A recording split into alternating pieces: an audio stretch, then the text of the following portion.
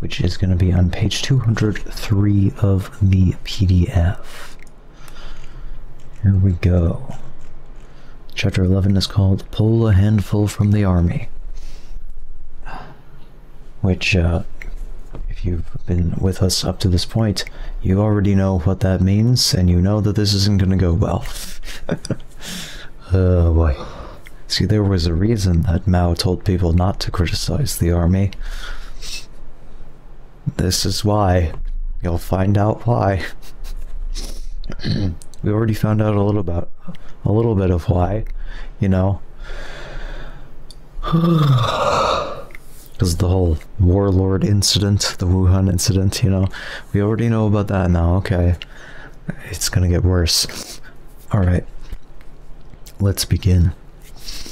When Wang Li, then at the pinnacle of his fame and influence, urged Kuai da Fu to launch a campaign against key leaders of the People's Liberation Army, Kuai went quickly into action. He called joint meetings of the rebel heads from other schools to clarify the pull-out task and reorganized the regiment in order to turn its face outward. Please just use a condom. Come on, y'all. Please. A Department of External Affairs was set up with Ren Chuanzhong, probably not even close, as head, backed up by 10 vice heads. The military information group's correspondents already in the provinces turned their headquarters into liaison stations, altogether the regiment set up 47, and over 2,000 students went out to man them. By the time of the August 1st Red Flag editorial, calling on the revolutionaries of the whole nation to pull a handful from the army as the central task of the day, the regiment forces were already in position to take the lead. Kuai, starting in front of his military map like a commander, sitting in front. God, I can't read. What the fuck? I am so dyslexic. What the fuck?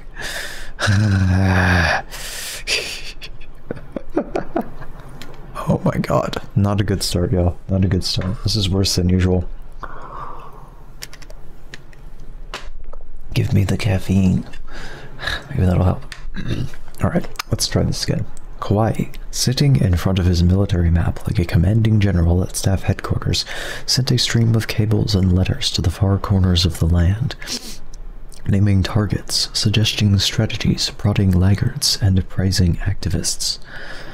At this time, Kuai's prestige was such that his words carried as much, if not more, weight than those of many members of the Central Committee, dear Lord, which most militants assumed he was defending, and Kuai had only to suggest an issue or a campaign to stir enormous activity in any region. Once again, if you've been with us up to this point, you are going to realize that that is a bad thing. Oh boy. In order to enrich his knowledge of military affairs, Kuai authorized a raid on the home of Xu Xiangqian, one of the PLA's 10 marshals and a vice chairman of the Military Commission, a man whose great revolutionary record went all the way back to 1935, when he commanded the 1st Regiment of the North China Workers' and Peasants' Red Army. The guards at Xu's house refused to let Kuai's iron rods in. They went over the wall in secret and seized 4 big and 3 small safes full of material, much of it classified. All this they took back to the campus to study. Yo, okay, so in America, oh boy. So in America, we have a couple of universities in Tejas, okay, that are very big rivals, okay, and at some point they started stealing shit from each other. So one of the universities put whatever the shit was in the ROTC headquarters, like in the armory, in the ROTC's armory. Okay, they like locked it up with all the guns. But somewhere along the way, I believe an actual artillery cannon was brought out by one of the ROTCs of universities, things got pretty close to the Cultural Revolution over here too, except that it was a rivalry over sports. America.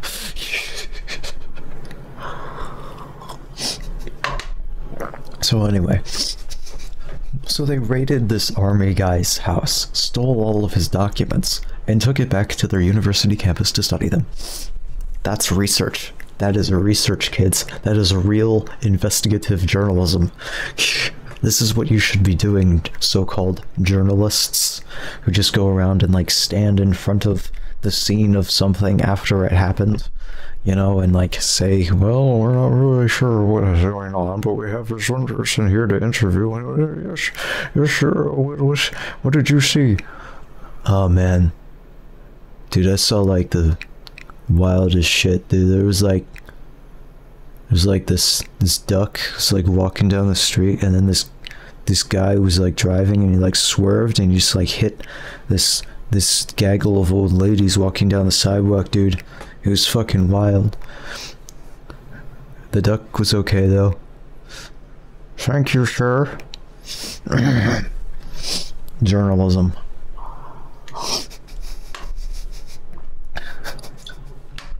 Yeah, folks, this is real journalism right here. Stealing classified documents from the army. That's how you do it. Alright. When members of the Central Committee heard about the raid, they sent troops from the Beijing Garrison Command to reclaim the safes. They ordered Kuai to return everything and copy nothing, but Kuai delayed as long as possible, locked the door to his headquarters, refused to come out himself, sent other people to negotiate, and in the meantime urged his people to copy as much as they could, as fast as they could.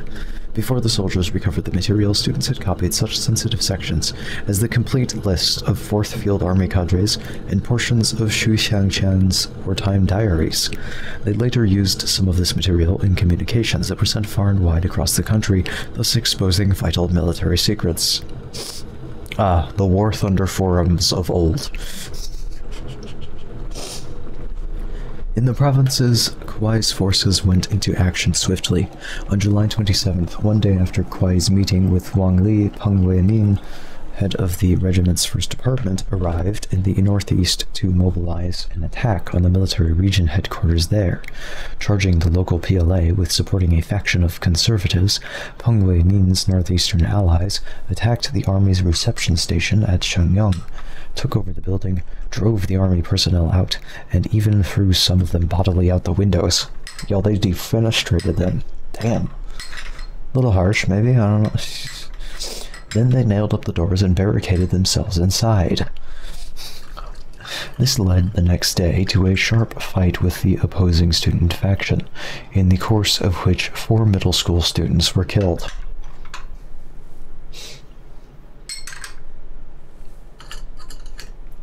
When PLA fighters stepped in to stop the bloodshed, Peng accused them of supporting the conservative side. He tried to create a big incident by taking the bodies of the 4 dead students in their coffins to the military region headquarters for burial. When this did not bring the PLA commanders out, Peng ordered an assault on the headquarters building. He himself, wearing a military helmet, took the lead as dozens of trucks filled with student and worker rebels converged from all sides. Once they took over the building, they raised the flag of the Qinghua Jingangshang Regiment on the roof. Yo, I think they're going a bit too far. Just a bit. These violent acts in Shenyang brought criticism from the Central Committee. No shit. But Wang Li, Guanfeng, and Qi Wenyu praised the young rebels for their militancy and said their main direction was correct. Oh my god. Soon after, Guanfeng called Kuai and announced that he planned a personal tour of the Northeast and wanted 2 members of the regiment headquarters to go with them.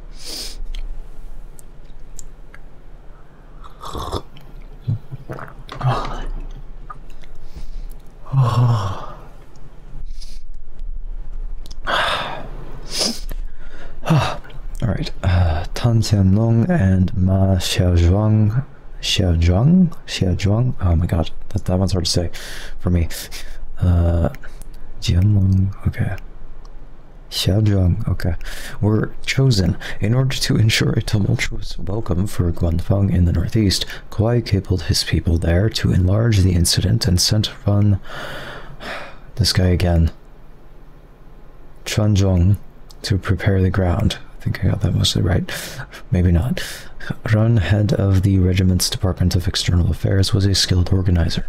He soon brought fighting to many other areas of the region, including Fushun. There he personally stole a tank from the PLA repair shop and led the rebel forces into the streets with machine guns, tanks, and artillery, all seized from the PLA.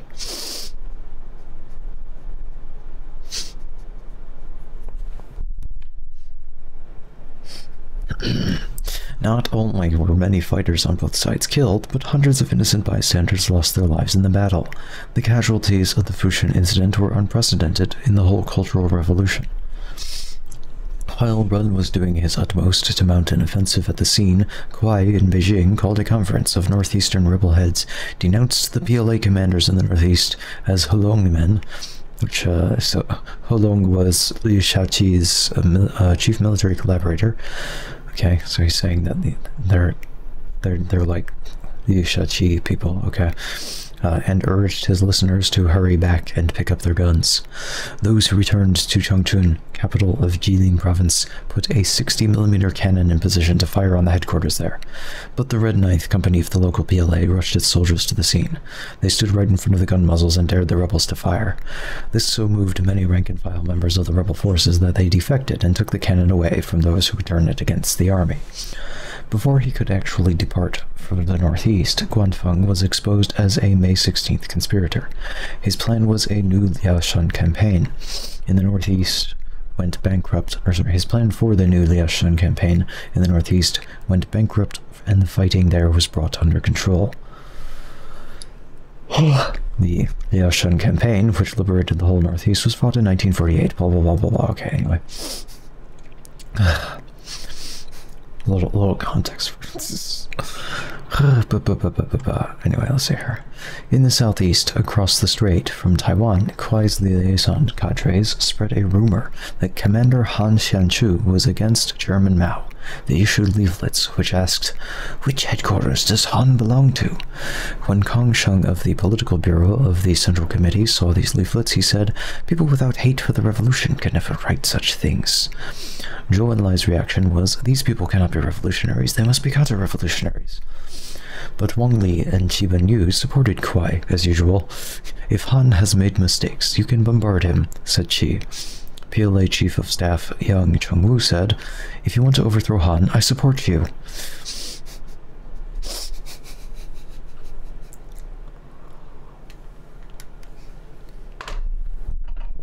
Oh boy. So, slogans such as "Down with Han Xianchu" filled the air over Kinmen and Matsu. When the Kuomintang troops on the island heard this, they immediately took up the cry, for it called for the overthrow of the military commander, most dangerous to them. Then, of course, the revolutionaries on the mainland, hearing their own words thrown back by the Kuomintang, gave the matter second thought, and many of them opted out of the whole campaign. Obviously, as the premier said, to oppose Han is to help Chiang Kai-shek. Thanks, Joe. Thanks, Joe. Good enough. It worked, I assume. Kuai's lieutenants sparked major campaigns in the northeast and in Fujian, but the heart of their drive against the army centered on Nanjing, where Xu Xiao commanded the military region. The vice commander was a man named Du Fengping. Hold on.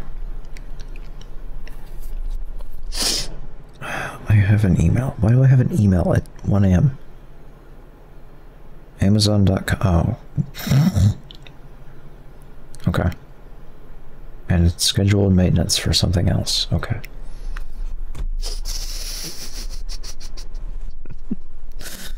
Okay. Alright, let's hear it. Alright. Where were we? Dufengping. Right, okay.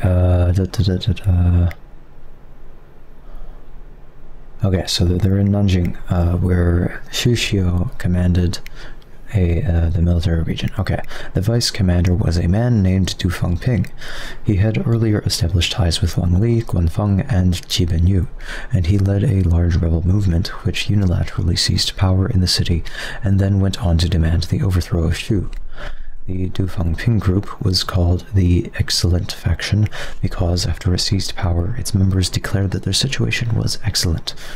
The opposition, which had been defeated and driven from the city, was known as the Make Wind or Fart Faction because its members had responded in disgust to the cries of "Excellent, excellent," with "You're worse than a bunch of dogs making wind."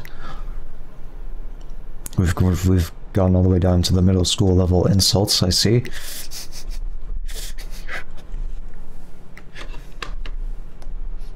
Yeah, well, you smell like dog farts.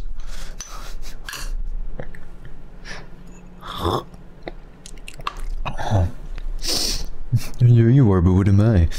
Late in July, after Wang Li said that Xu Xiu must be overthrown, Kuai Dafu himself went to Nanjing to confer with Du Fengping. Oh my god. He then assigned several hundred Jinhua regiment stalwarts to the region. They urged the Excellent Faction to study the spirit of the Beijing masses who were surrounding Zhongbanhai. Then, with the help of Kuai's rods, the Excellent leaders launched a campaign against the military region headquarters. Several 100,000 people went into the streets and stayed there for several weeks. Vanguard detachments actually broke into the headquarters yard and occupied it for a whole month.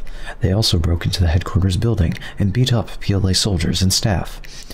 Intensive research into Xu Xiu's record unearthed no serious problems which could be used as a basis for the attack, so the young rebels concentrated instead on trying to provoke an armed reaction to their incursions.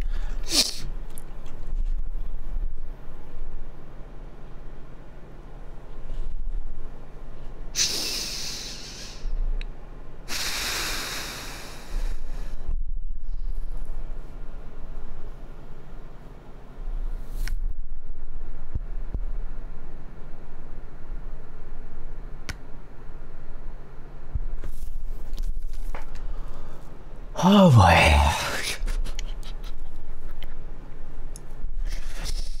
I think this entire chapter is just facepalm after facepalm. Oh boy.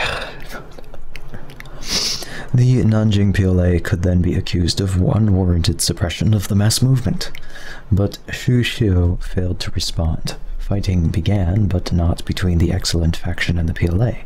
It began between the Excellent Faction and the Make Wind Faction, which Du Fengping accused of preparing a counteroffensive in the countryside, where the majority of its members had earlier been driven.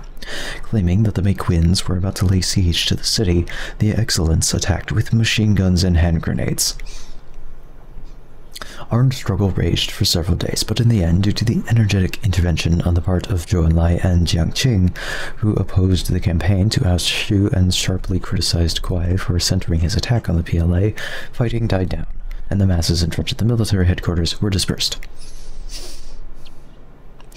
Kuai had planned a huge mass meeting against Xu Xiu for the latter part. That's not a shi, it's not she, it's Xu Xiu.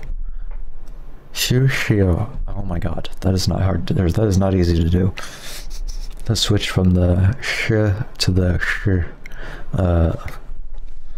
consonants for some reason. That's difficult because they sound a little bit similar. So I guess my brain doesn't want me to switch between them. It wants to use like sh or like she. You know, Xu Xiu. It wants me to say that instead of Xu Xiu, which is yeah. Anyway, this is not easy. Not easy name. Anyway, then on September 1st, the regiment liaison station in Nanjing received a telegram from Kuai that said, "Xu Xiu is a good comrade. Our liaison station should withdraw from the city. Please publish this widely." Kuai's request for publicity was hardly necessary. The telegraph operator who took the message was from the Make-Wind faction, and Kuai's message was all over the city, before the liaison station or the military region headquarters even received their copies. When it became clear that Mao Zedong and the Central Committee actually stood behind Xu, large numbers of people moved to support him, and posters went up all over the city announcing adherence to Xu and the Central Committee. During July and August, the Tsinghua Fours competed with the regiment in the campaign to pull a handful out of the army. They too sent hundreds of activists out to man more than a dozen liaison stations in various parts of the country. As part of this effort, Wang Yongshan went to Nanjing on August 5th as head of the East China liaison station. After all the speeches and editorials, I went to Nanjing determined to pull out Xu Xiu, Wang said. But the regiment crowd had already preempted the field. They had posters everywhere, proclaiming, "Down with Chen Zaidao! Down with Xu Xiu! Xiu! Oh my god. My mouth can't do this, y'all. I gotta up my tongue skills. Xu Xiu. Shu? This isn't working, y'all. Shu. And their newspaper, sorry, wrong pronoun, their newspaper was filled with attacks on Shu. Each new telegram from Kuai stimulated a new high tide of activity, posters, and reinforcements for those surrounding and occupying the military region headquarters. Kuai's first telegram read, "Wang Li says there are at least 3 commanders who oppose Mao Zedong. Xu Xiu, Han Xianchu, and Chen Xilian." It came at midnight, and by dawn the whole city was covered with posters repeating this message. Tianpu, Xu's wife, went to Beijing to appeal on behalf of her husband, but Wang Li refused to hear her, saying, "The case is clear." Kuai sent a second telegram that spelled this out and stimulated a new outburst of anti-Xu feeling and action. We Fours tried to do our part, but the regiment rods attacked us, saying that we were only against Xu on the surface, while we really supported him in our hearts. So wherever we went, people resented us and treated us coolly. Excellent faction people even grabbed us, beat us, and demanded that we confess our real thinking. When we refused to respond, they put us in trucks, drove way out in the country, and dropped us off one by one in out-of-the-way places.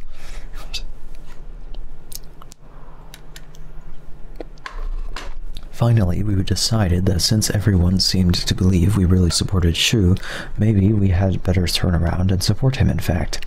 We debated this for a while and then came out on Xu's side, thus linking up with the Make-Winds. When Kuai's pro-Xu telegram came out on September 1st, we were very happy, for we were already on the right side. But it wasn't a matter of principle. We only did it out of factionalism, because we found it hard to agree with the regiment on anything. When it came to the sacking of the British mission on August 23rd, it was the Fours role and not the regiment, it was the Fours and not the regiment who played the major role. This was because the key group responsible for the affair, the anti-imperialist, anti-revisionist liaison station in the Foreign Ministry, was linked not to the Heaven faction, but to the Earth faction, and the Fours were part of the Earth faction. The anti-imperialists were left-leaning cadres with ties to Wang Li.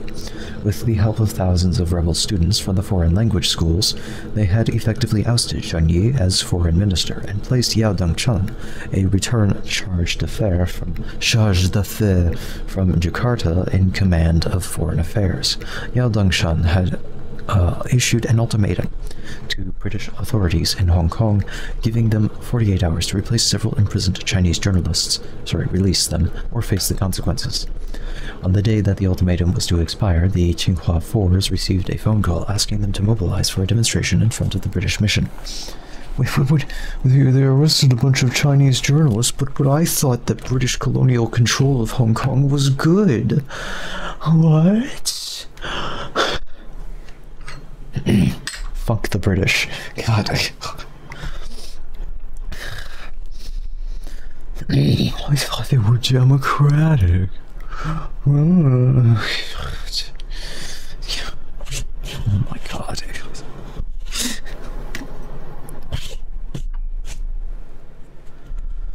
are you starting to understand why some people, not necessarily myself, but some people might end up taking the conclusion that people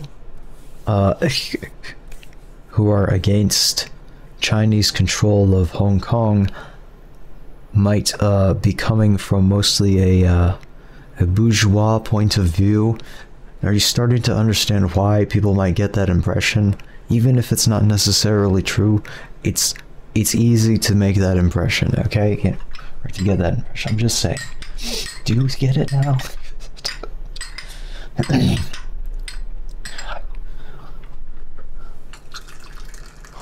Because for a very, very long time, it was just people who wanted to keep British colonial control.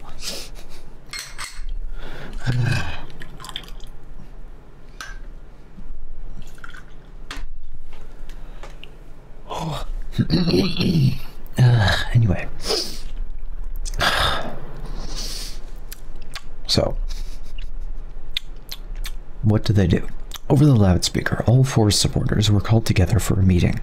A cadre from the anti-imperialist, anti-revisionist liaison station told them, "Tonight we are going into action to show the British how tough we can be. After the tempering of the Cultural Revolution, our rebels are strong and angry. During the Cultural Revolution, the British seized and spread a lot of unauthorized information. If they don't answer in time, we'll seize it all back. Bring screwdrivers and pliers. When we get in there, we'll open up the files. Wear black clothes. They might shoot at us. Don't give them a clear target. All those who can read English should strive to be in the vanguard. Bring flashlights."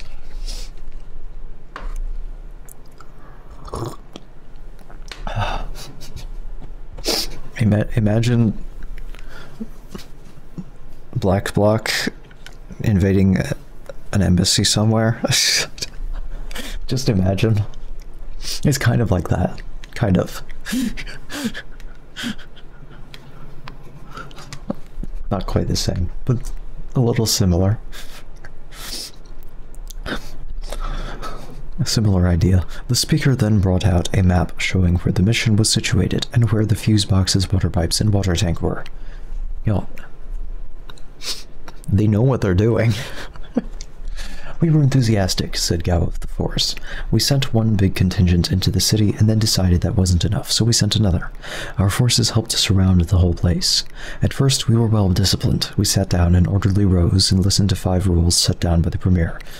He said we could protest in writing, hold meetings, etc., but must not break into the grounds. Our protest meeting began at 9 a.m. with denunciations of the British oppression broadcast over the loudspeaker. What are you going to do? We asked again and again. At 10 o'clock, the ultimatum expired. What would happen? We only knew we would show them. Then the PLA men came and surrounded the place. The Premier had said we should not break in. I asked what we should do. The answer I got was that the Premier has to say things like that, but if the masses take revolutionary action, who can prevent it? Based.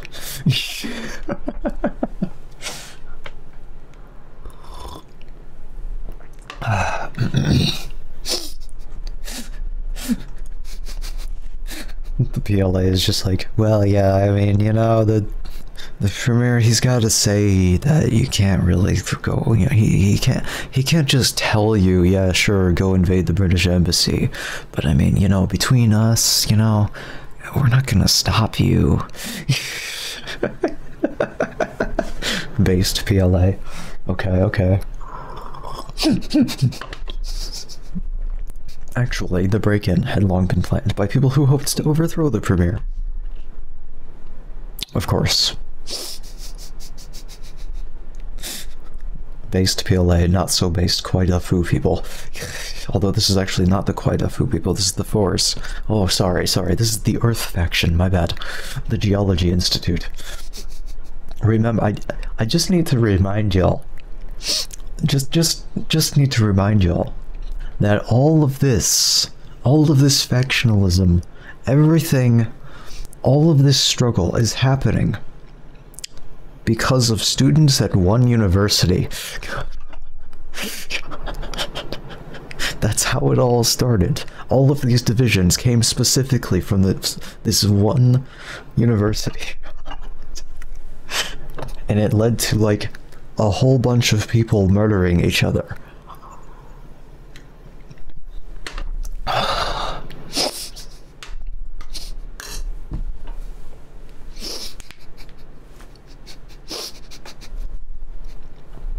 So anyway,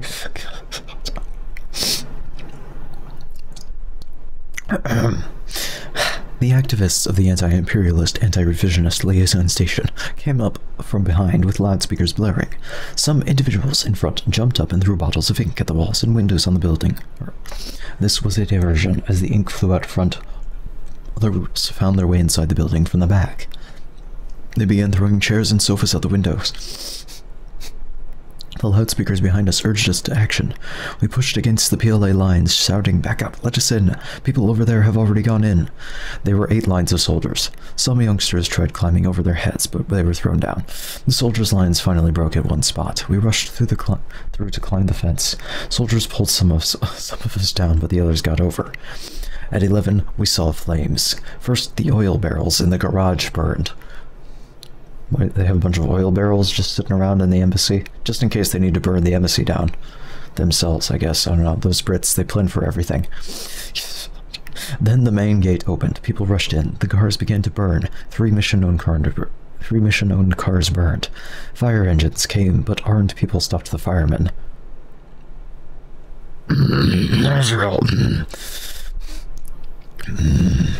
They had to withdraw.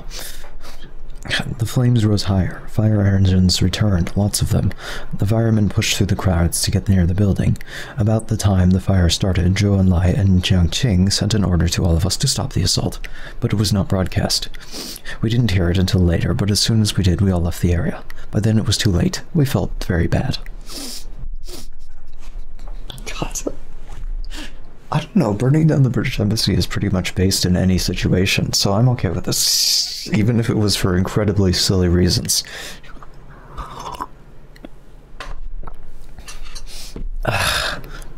Well, okay, I mean, actually, in this case, now that I think about it, sorry, I forgot that the British had, like, kidnapped a bunch of Chinese journalists in Hong Kong. Sorry, I forgot about that. Okay, maybe it actually is a decent reason in this time. Okay. That's an acceptable reason. Anyway, in Minecraft, just to be clear, when the PLA lines gave way, the British ran into the basement and locked themselves in. Typical Brits, always running away. But people broke in and pulled them out. Police intervened and took the British across the street to the Albanian embassy. The Albanian embassy. Yeah, they were... The Albanian embassy, yeah, that sounds about right. Okay. But even as they crossed the streets, some of our people tried to tear their clothes off. Actually, most of us thought this action was not so good. Why should we mount this kind of violence in China? It's the British, it's fair. When we were dispersed after the Premier's directive, we all felt that something had gone wrong. How had the building started to burn? We fours had participated from the beginning in what came to be known as a counter-revolutionary incident. After that, many people opposed us, criticized us, and put a lot of pressure on us. We had to criticize ourselves many times, but the regiment was not involved, so they used our mistake to gain ground and put us in a bad light. If the fours made a serious mistake in joining the attack on the British mission, Kwai Dafu and the regiment made a few of their own, as if they haven't already. That may not have been so world-renowned, but still damaged them politically. One of these was giving unqualified support to Chun Li-ning, the, quote, madman of the modern age. What does that mean? 21st century schizoid man.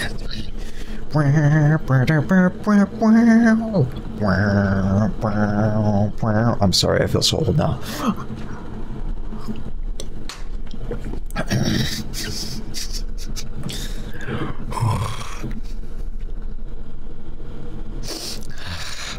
Anyway, Chun Li-ning first came to public attention as the protege of the Red Teachers Union, whose members discovered him confined in an insane asylum when they went to liberate a colleague named Fan Tianxing, who then they claimed had been committed as a dissident. They do this in America, in case you're wondering. This is actually quite common in America.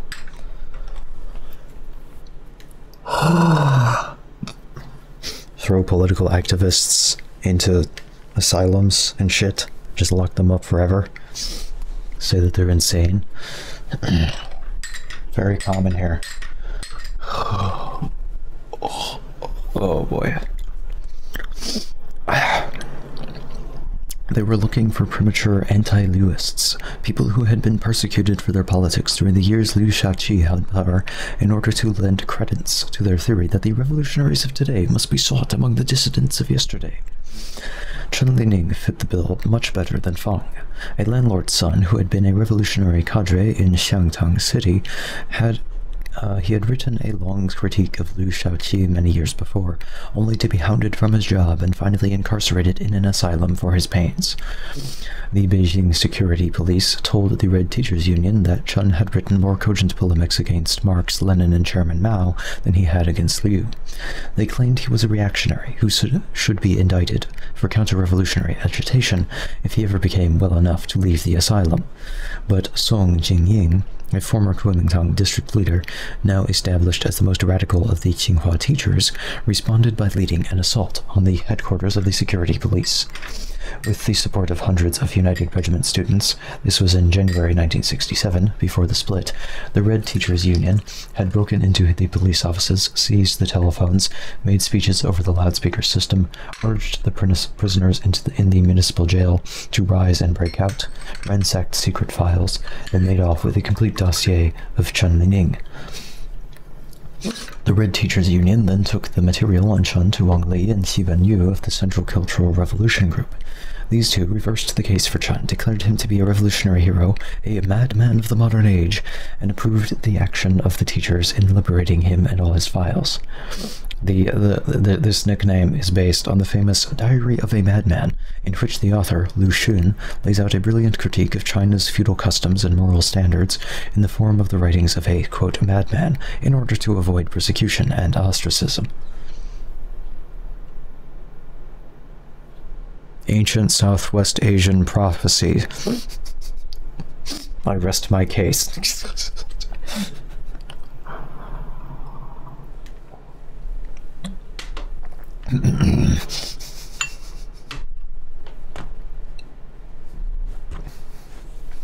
Ah, yeah, look at that guy. He's just lying on the ground, rolling around naked, spewing out a bunch of meaningless sounds. Is he too among the prophets?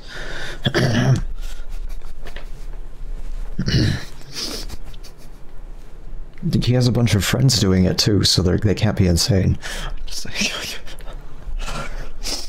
They're prophets. If you do it alone, people think you're insane. If you do it with a bunch of people, people think you might be a prophet. That's the trick.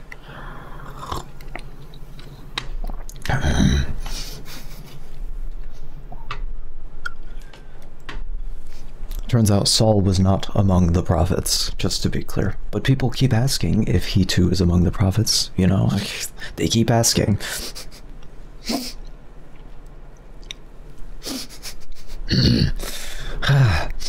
According to Wang Li, Chen Lining's attack on Liu Shaoqi was detailed and well organized enough to constitute a theoretical contribution to the revolution, whereas his fulminations against Mao Zedong were an irrational product of his recurring mental illness.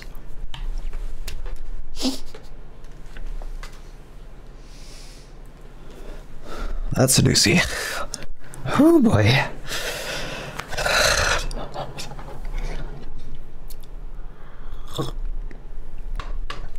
Oh yeah. Oh yeah.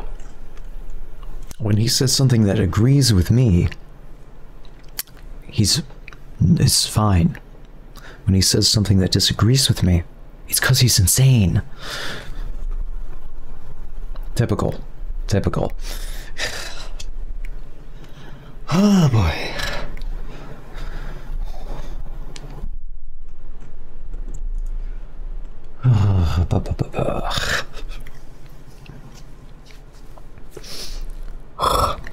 Wang Li therefore gave the Red Teachers Union a green light to suppress Chun's questionable writings, while they compiled his anti-Liu material into a new diary of a madman and issued it in various forms, including popular comic books. On the basis of this published material, some students in Tianjin wrote a play called Madman of the Modern Age, which won acclaim from Wang Li and Qi Penyu, and was widely performed in the spring and summer of 1967, first in Tianjin, and then at Tsinghua, and then all over Beijing and North China. Sidney Rittenberg, an American working for Beijing Radio, even raised money among the foreign nationals in the city to put on 2 performances, especially for foreigners. After the play had made him famous as a political prophet, I told you. My analogy to ancient Southwest Asian prophecy was not a joke. It was kind of a joke, but it didn't come from nowhere, okay? God. They're like the angry street preachers of 2,500 years ago.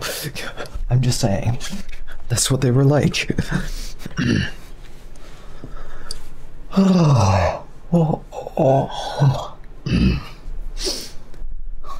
Also, Amos is the best prophet.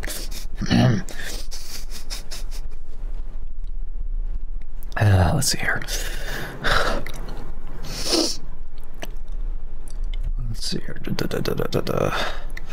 After the play had made him famous as a political prophet, Zhang Lining appeared in the flesh.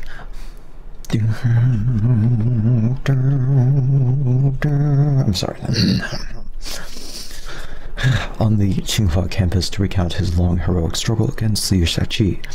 I will stop. Okay, y'all, I'm sorry, but like every time I see any reference to any dad rock, I grew up listening to dad rock. I'm sorry, I'm old.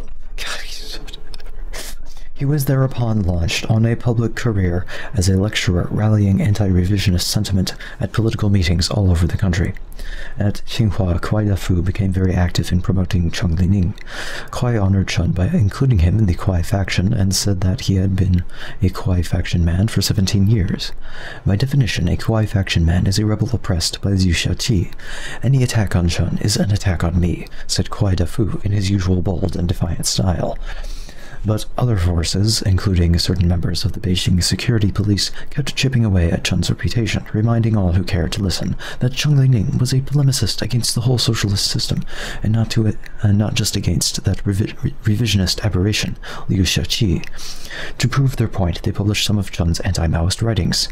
In February 1968, 6 months after Wang Li had been exposed as a May 16th plotter, and about the same time that Qi Wenyu was finally removed from office as part of the same conspiracy, the Central Committee declared that Cheng Lining was a counter-revolutionary, and that the play Madmen of the Modern Age was a counter-revolutionary work.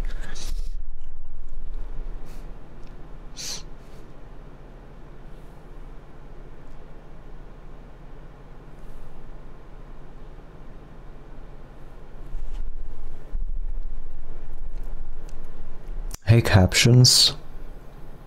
Could you be a little bit faster? Did you see how slow that was? That was amazingly slow. I feel like the captions are usually much faster than that. It's lagging, y'all. If I talk for like more than 15 seconds, it just starts to lag. See? Oh, fascinating. Well, we're gonna be switching caption services soon anyway, because this one is going to shut down soon. Maybe I'll do it by the next stream, since it's shutting down in like a week. Yeah, we'll do it by the next stream. We'll switch to something else. We'll figure it out. I might just have to use the OBS Captions plugin that sends it directly to Twitch Captions. It's gonna... I'll just get rid of this section here so that people can put the captions there. Gotta leave an empty space, you know, for the captions to go at least.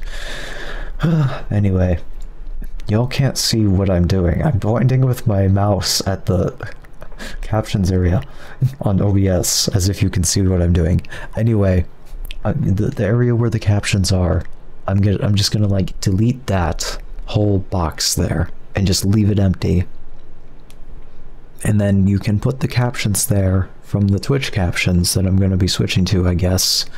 even though the Twitch captions, I'm pretty sure, don't have Open Dyslexic font available.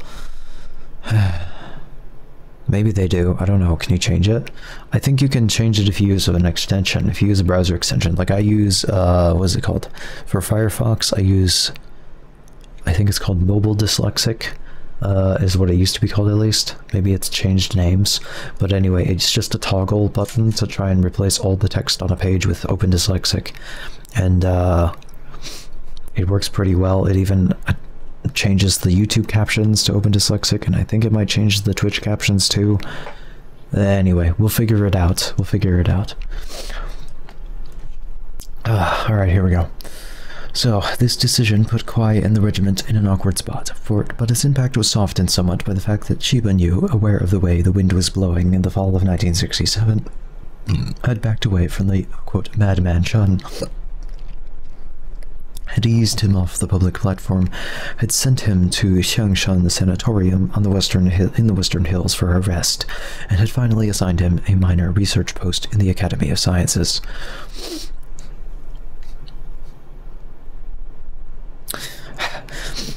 At least they didn't keep him locked up. Slight improvement. Major improvement, actually.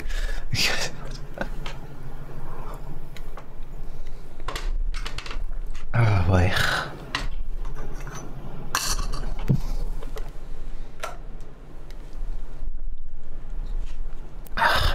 In the meantime, the play had quietly been dropped. By February 21st, 1968, when the Central Committee made its damaging announcement, Kwai Dafu had already set up an investigation group to look into the true nature of Chun Li-Ding. Thus, Kwai could make a case for the idea that he had been fooled all along, and that he was as anxious as anyone else to get at the truth. Of course.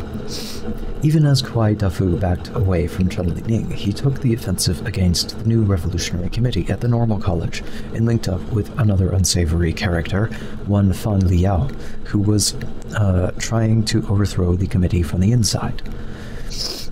On the surface, what Kwai and the Tsinghua regiment had against the Normal College Revolutionary Committee was that it had been set up by Earth Faction Forces, of course.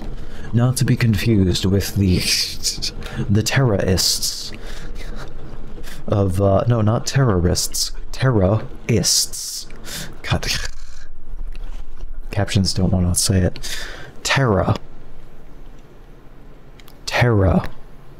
Like Earth, Terra? No, not Tara. Terra. T-E-R-R-A. Ists. Those people from Legend of the Galactic Heroes. AKA the Earth Cult. Terrorists is a funnier name, though.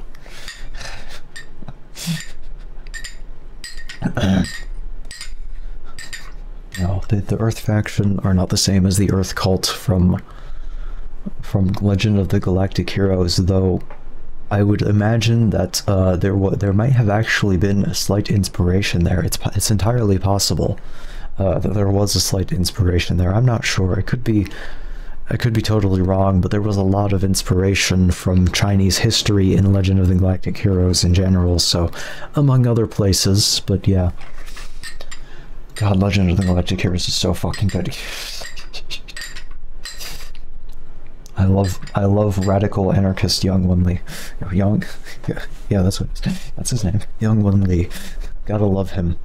Young willingly. That is not his name. It's Young Won Lee. Okay? Although some people pronounce it Wang Li because they don't know how to pronounce Chinese names. Anyway. Oh boy. That one was great. Yes. Did you watch the prequel OVAs as well? It's like an entire series. It's very long. It's like almost the length of the main series. Prequel OVAs. Yeah, it has like the for example, the entire anti-eugenics arc that I mentioned previously, where Reinhardt-sama goes to a military academy, and finds out that they're all eugenicist assholes. But there's one guy there who's secretly colorblind. They don't let colorblind people into the military, apparently. And he's been, you'll be in about a month or free. Yeah. So the colorblind guy there, you'll see what I mean. Anyway, that's the anti-eugenics very special episode / arc. It's a whole arc actually, where Reinhardt realizes that he hates eugenics. For those who don't know, Legend of the Galactic Heroes is well, there's a whole bunch of things going on, but the Galactic Empire, or whatever the fuck they're called, okay, is one side. It's like Star Wars if Star Wars actually lived up to its name, okay? Star Wars, but way better. Way better. Star Wars, but actually good. Except not really. Well, it's similar. Anyway. It's not the same as Star Trek. Very different from Star Trek. Anyway. Star Trek is also way better than Star Wars, but they're very different, so you can't really compare them. Anyway, so Legend of the Galactic Heroes. There's one side that's like the Empire, and the other side is the Alliance, okay? The Free Planets Alliance. One caveat of Legend of the Galactic Heroes is that it only has humans. That is true. And they also don't have the Force, but like, it's humans and technology. There's no magic going on, and there's no aliens, okay? Which is fine, and we treat planets like towns and cities. Star Wars basically does that too, though, almost. Not a little bit. It depends on the city, or on the planet, you know. But anyway, yeah, in Legend of the Galactic Heroes, you have... anyway, so there's... The Empire is like very German. Very German. It's like a combination of World War I and World War II Nazi Germany, like, put together. All the worst parts of both of those things put together is the Galactic Empire, or whatever the fuck they're called, okay? And Reinhardt is like the main character from there, and then there's the main character from the Free Planets Alliance, which is an ostensibly democratic republic type deal. They're actually not very democratic, you know, it turns out, but anyway, the admiral over there, Young Wang Li, is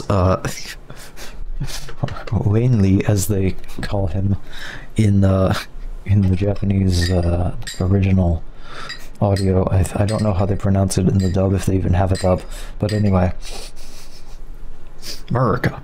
So anyway, y'all, no, it's not like America. Okay, it's a little bit like America. But anyway, so you have, in the Galactic Empire, you have the,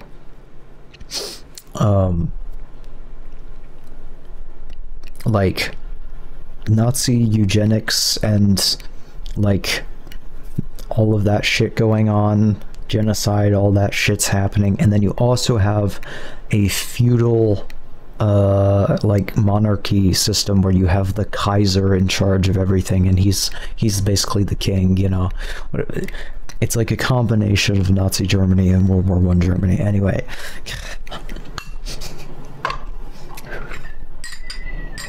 how do we make Nazi Germany even worse? It's kind of like that, almost.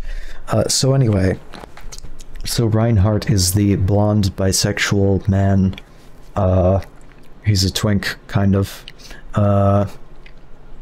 Yeah, he's like a femme twink with long blonde hair, and he's amazing, and he hates eugenics. He has a... well, you just watch the show, okay? Just watch the show. Just watch the show.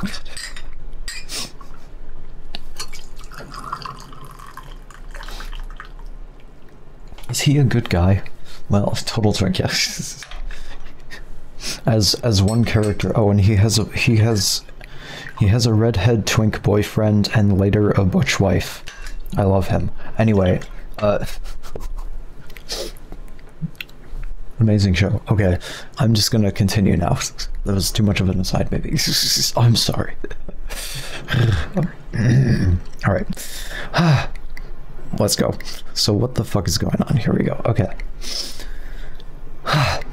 So, on the surface, what Kuai and the Tsinghua Regiment had against the Normal College Revolutionary Committee was that it had been set up by the Earth Faction forces.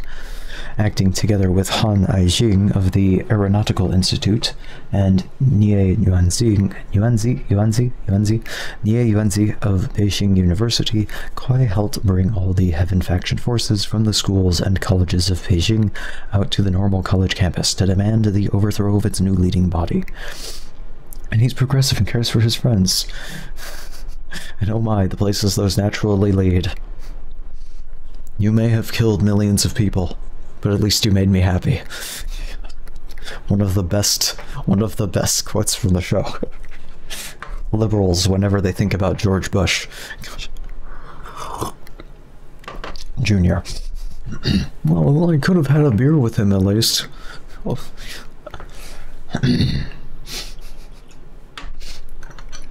Oh boy. Oh boy. Just to be clear, that quote is not about genocide. Okay. There are genocides in the show. That particular quote is not about anyone who commits genocide. It's about an admiral in the Navy, the Space Navy. Okay. He didn't drink. Unlike his counterpart. Unlike Young over here. Alcohol is humanity's friend. How can I abandon a friend? I love Young so much. I love Young so much. I love Young so much. Oh my god. Okay, anyway.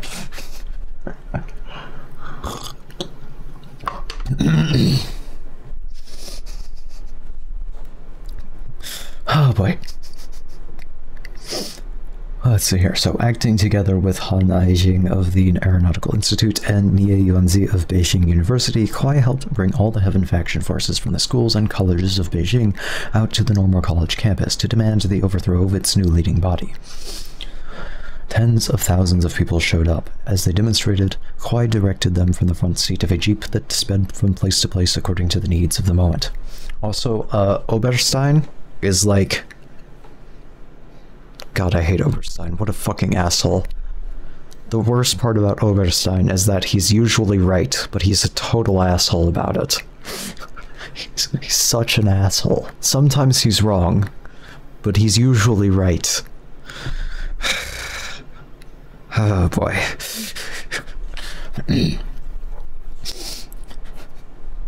Alright. Mao Zedong and his headquarters group, recognizing this as a test case in a nationwide campaign of ultra-left overthrow attempts, took drastic action. The Beijing security police intervened, arrested 3 key people, including Fan Liao, who was designated a counter-revolutionary, and upheld the Revolutionary Committee. Kuai was severely criticized by the Central Committee members for his provocative role. Under attack for this and similar extreme acts, Kuai finally made a public self-criticism. How many years has it been? He spoke before a mass meeting at the university, pretended to be sorry, and left the stage weeping. A few minutes later, he showed up backstage, all smiles. A politician must be a good actor. Job Truinet.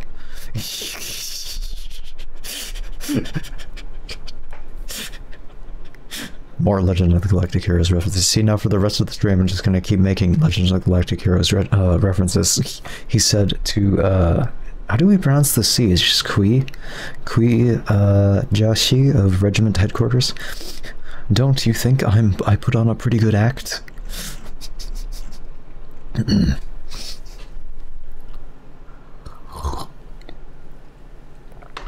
Chapter 12. Big Alliance. Number 1. Or Part 1, or whatever. I assume Chapter 13 will be Big Alliance. Part 2? I don't know. Anyway. Competition for public prestige as militant revolutionaries helped sustain and widen the split between the regiment and the fours, but the fuel that kept the factional fires burning day in and day out was the continuing repudiation of cadres back on the campus. Each week, both factions found cadres to criticize and expose, and thus generated successive meetings. Without such meetings, the leaders could not have held their followers together. These repudiations did have some positive results. Some of the cadres were educated educated. They were forced to think through their past acts and their class stand in the light of the two-line struggle that was emerging. But as for their students, the meetings rarely touched their souls, because they were used, in the main, for partisan purposes. A primary goal was to expose a cadre who had won the support of the other side, and thus condemn that side's politics. Secret investigations were carried out. This is just Kiwi Farms. Am I allowed to say the name of that website on Twitch? Oh shit. They're gonna go after me now. Gonna have to edit that out of the stream bot.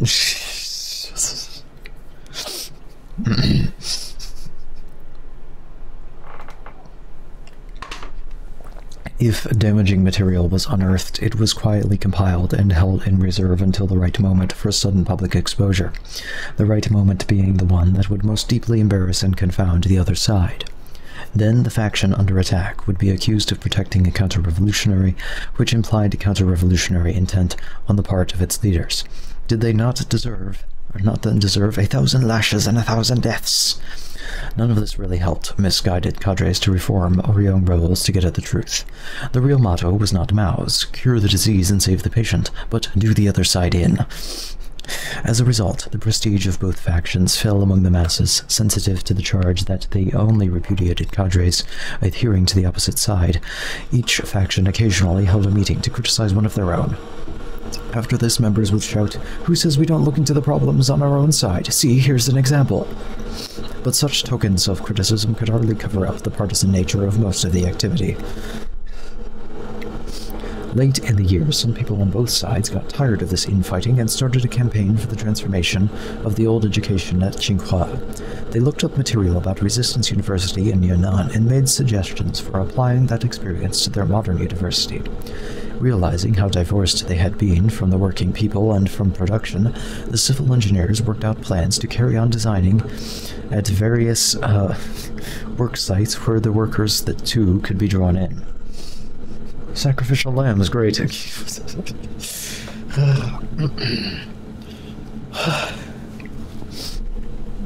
Who is Azazel in this situation?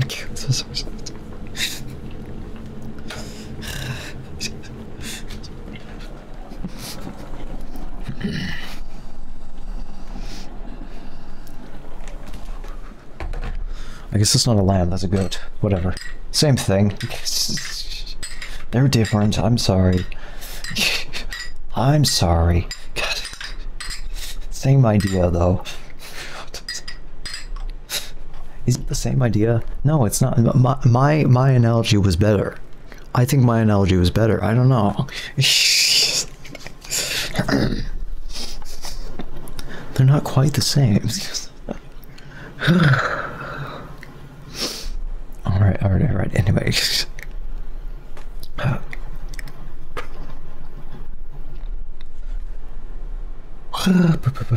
Either way, it's meat. They'll do fine. Family? What? No. You don't eat the scapegoat. You just send it out into the wilderness. And then later, the rabbis decided you had to drive it off a cliff. But that wasn't in the Torah. That was a later innovation. An innovation of Torah. I love that phrase. What a phrase. Alright, let's see here.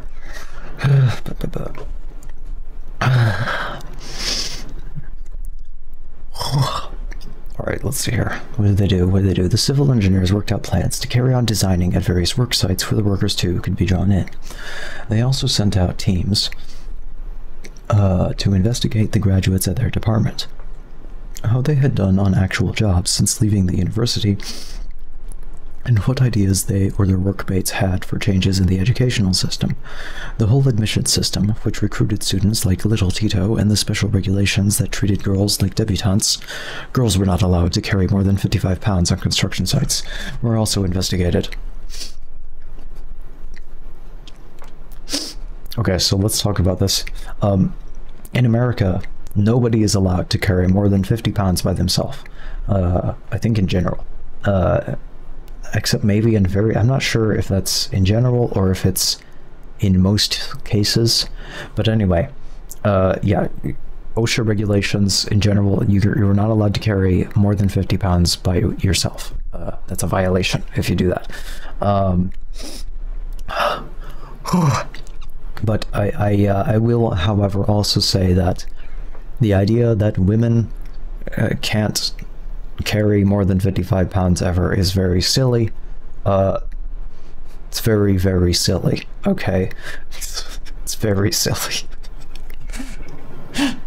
Not gonna lie, you've done that. Yeah, it's a violation, but your boss won't care, right? Your boss just wants you to get the shit done, you know? 50 pounds is not particularly heavy, okay? Look, hold on. Let me just... be right back.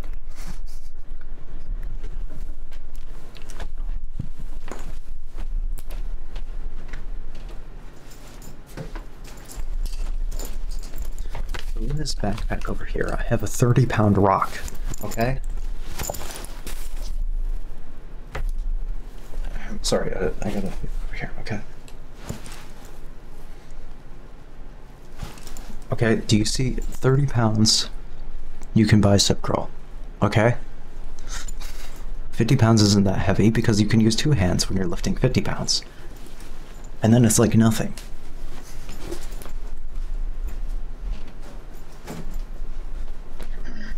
I'm not even very strong. I'm weak for a girl, apparently. I'm not sure if I should be happy about that for, like, gender euphoria reasons, or if I should be disappointed in myself for not keeping up with my protein intake and my workout routine.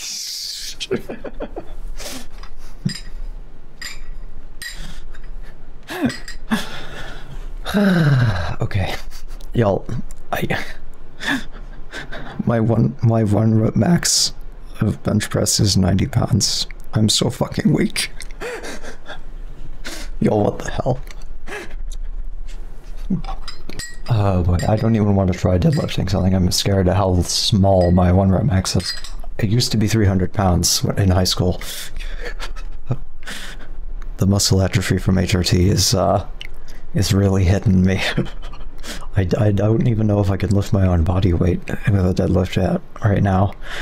Oh god, I'd have to find out. I guess I'll find out. I'll try at some point. I don't actually know. My cable machine doesn't have my body weight. It only goes up to 150 pounds. Damn it.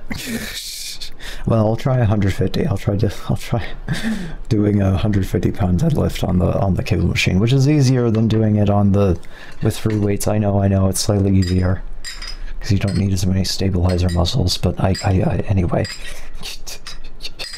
I bet I can't even do that. Oh god, fuck. Oh man, how far I have fallen. All right. Let's see here. So anyway, for somebody who is working on a construction site, I feel like 55 pounds is not very much, is my point. But only a minority of the students took part in this effort. The factional leaders were not interested. They maintained that without their supposedly proletarian faction in power, all of this work would be lost. Since power was the crux of the whole question, it was idle to talk about specific reforms. Let's make sure the university is in the hands of the working class, i.e. our hands. Then we'll transform it, they said. Other students, growing sick of politics, took advantage of the confusion to retire to the library and read. The theory of technique in command thus showed up again as scores of people dropped out of political action and began pursuing careers on their own. Some studied mathematics, others studied foreign languages. They were voting with their feet against the senseless trend of events. In September 1967, after the high tide of attacks on PLA headquarters had abated and the foreign ministry had returned to Zhou Enlai's control... Y'all, it's only been like 2 years. We've just barely started. This has been like 1 or 2 years since all this shit started. Oh my god. A powerful movement in favor of big alliances and an end to factionalism swept the whole nation. Mao Zedong returned from an extended southern trip and stated unequivocally, there was no conflict of fundamental interest within the working class. This is generally true, yes. Under the dictatorship of the proletariat, there is no reason whatsoever for the working class to split into 2 big and irreconcilable groupings. Oh no, what did everyone ignore for those years? Everywhere, rank-and-file people, sick of factional struggle, seized on this directive to demand unity. In Nanjing, the whole city was covered with reconciliation posters. Members of the Make Wind faction, still not going to get over the name, who had been driven beyond the city limits, were welcomed back. Meetings were held in every work unit and school to dissolve splits and create a single revolutionary organization of the masses. A similar tide of unity swept Shanghai, Hangzhou, Guangzhou, and Beijing. Tsinghua University could hardly ignore the trend. The factional leaders, meeting separately in urgent sessions, felt great pressure from below. Mao Zedong himself had initiated the January storm in Shanghai. Now he was calling for big alliances. If a group did not go along, how could it maintain a position of leadership? Strong pressures came from above. The Central Cultural Revolution Group called in the Tsinghua student leaders and told them, "The whole country is forming alliances. How long can you go on quarreling? If you don't get together and decide on some form of coalition, we won't let you join in the National Day celebrations." After this, the Four's headquarters committee decided in favor of alliance. But they did not know how to proceed. Kuai Dafu had never recognized the Fours as a legitimate organization. How could they make an alliance with him? The regiment leaders, rising to the occasion, finally put out a statement that they recognized the Fours as a legal organization. They suggested talks and a coalition headquarters. Since Kuai had taken the initiative, we too had to seize the time, said Wang Yongxian of the Fours. As Kuai walked over to negotiate, we beat drums and cymbals to welcome him and invited him with enthusiasm. We held the talks in the Agricultural Engineering Building, not far from the big campus statue of Chairman Mao, the one that he hated. Once again. Look at all the statues of me. There I am, standing out there alone in the cold and the rain. Mao Zedong. The masses lined up on both sides of the road to welcome them. Our negotiations lasted 2 days. In all the time, the people outside cheered us on. We agreed on a coalition headquarters without too much trouble. Since Kuai is a nationally known student leader, was already on the standing committee of the Beijing Revolutionary Committee, we decided to be generous and let him hold first place in our committee. But we stipulated that if the regiment held the chairman's seat, then the Fours had to hold the next post, and so on in alternation. We insisted on complete balance and equality between our two sides. As for the name of the new coalition, it was to be called the Jinggangshan Regiment General Service Station. When the masses outside heard that an agreement had been reached, they held a tumultuous celebration, cheering, shouting, and dancing in the street. But when we returned to our headquarters, certain rods among the Fours were very upset. "How come you have called it a regiment service station? It seems as if we Fours have been completely dissolved. Where's the coalition here?" They convinced Shen Ruhuai that the new organization should be called General Headquarters, not a service station. So, in the afternoon, we went to find Kuai and asked him to change the name before we made any final declaration or held any public ceremony. Already, people from far beyond the campus had come to take part in our unity celebration, and the masses of both factions had assembled in front of the main building, impatient for the proceedings to begin. Right then and there, we quarreled. Kuai said the agreement had already been signed. How could it be changed? We said, "What's in a name? Why not change it to show that this is a real alliance?" There is no question of principle involved here. The argument delayed the meeting. Many people jumped onto the stage and asked why nothing had started. The radio had already broadcast the news of Tsinghua's big alliance, and reporters had come out of the city to write it all up. And not only reporters, but photographers as well. In the end, Kuai relented. He made a concession. He agreed to call our new organization the Coalition Headquarters. So the meeting began. But the atmosphere was not good. When one side spoke, the other side would not applaud. Some who had planned to speak refused to do so. The masses could clearly see from the long delay and from the ill will expressed that the two sides were still at odds. In the end, the meeting broke up, leaving a sour taste in the mouth. Of course, we Fours were to blame. It was we who insisted on changing the name at the last minute, and this created resentment all around. But if we were bad, the regiment was no better. They said, "Whoever tears up the agreement is Chiang Kai-shek." Shen Ruhuai tore up the agreement. Therefore, Shen Ruhuai is Chiang Kai-shek.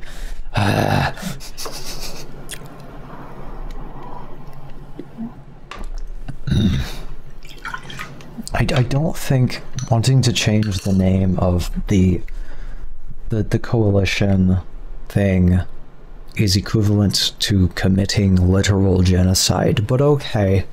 Sure, yeah. Reducto ad Chiang Kai-shekium.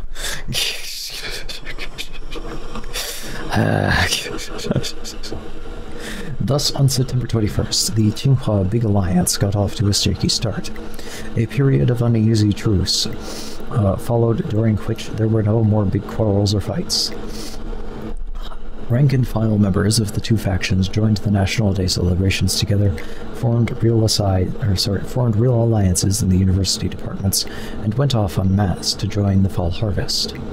Joint offices and working committees were set up, and some of them worked together without incident for months. No public statements were made, which were not signed by both sides. But for a long time, the leading committee of 4, 2 from the regiment and 2 from the 4s, could not be expanded, because no agreement on personnel could be reached. Finally, under great pressures from below, a standing committee of 30 was chosen. Under it, joint classes for political study were started, and the transformation of the university was discussed. But factional activity simmered dangerously just below the surface now and then broke into the open. A constant source of friction was the forced support of the cadre Tan Haoqiang. Tan was an officer of the Communist Youth League at the university who, after the Cultural Revolution began, had compiled 100 examples of Liu Shaqi's statements opposing Mao Zedong. Oh, by the way, there's a little note from the editor here, 53. Somebody must be mentioned. Where's footnote number 53? Oh, down here. So the author here, or the editor, I'm okay. I'm not sure which one is the correct one, but there's this. The person they're arguing over is either called Tan Haoqiang or Dan Shun. They're two different people, and the editor thinks that the author might have messed up here and said the wrong name. And I'm wondering if Tan Haoqiang is the correct name that the editors had put in, and then added a footnote to say that they changed it from Dan Shun, or if they're saying that Tan Haoqiang is what Bill put in, and the editor is saying that actually this should have said Dan Shun here. I'm not sure which is correct. So it's one of those two people. I can't figure out what they're trying to say in terms of which one is. I don't know. Anyway.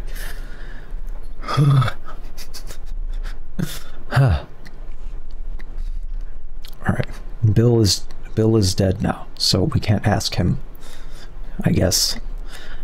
When did he die? Like, relatively recently? I know that his sister died in the early 2000s. He died in 2004 as well. Okay. Yeah, Joan died... When did his sister die? Let's see here.